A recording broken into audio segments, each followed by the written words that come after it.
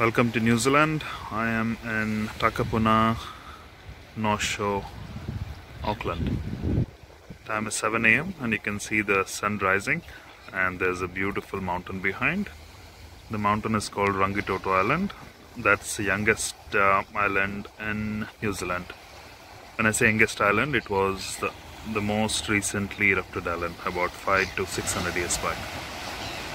You can see still lava rocks here on the beach. So basically the lava erupted, and I think it had a flow till the beach here. So you could see all the rocks and other sediments settling down in the beach here.